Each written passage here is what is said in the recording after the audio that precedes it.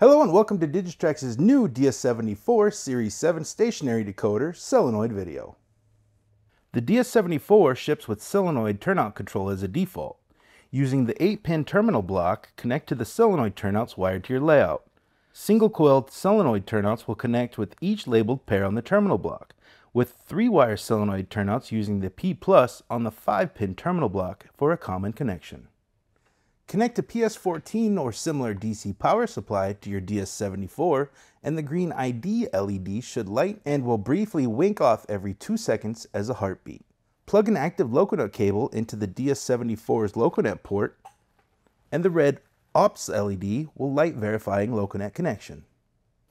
Factory default for the DS74 is base switch address 01.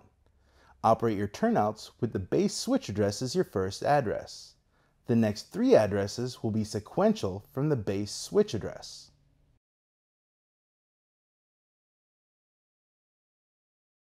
The first output of the DS74 connected to the brown and red wire connects to the solenoid Kato turnout, using a switch control method to generate switch commands to open and throw the turnout. The second output from the DS74 connecting to the orange and yellow wire will connect to the dual solenoid Atlas turnout.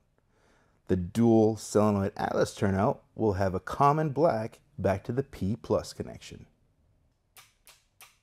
The third output from the DS74 is connected to the blue and green wire to the HO Atlas turnout. The dual solenoid turnout has a common black that connects back to the P+ connection. Using a switch control method to generate switch commands to open and throw turnouts. The fourth output from the DS74 is connected with the gray and the violet wire to the Kato double crossover. Use switch control method to generate switch commands to open and throw the turnout. So what's next? After successfully configuring your DS74 for solenoid turnouts, Digitrax recommends visiting digitrax.com to read more about DCC principles, our extended line of products, and other web links of interest.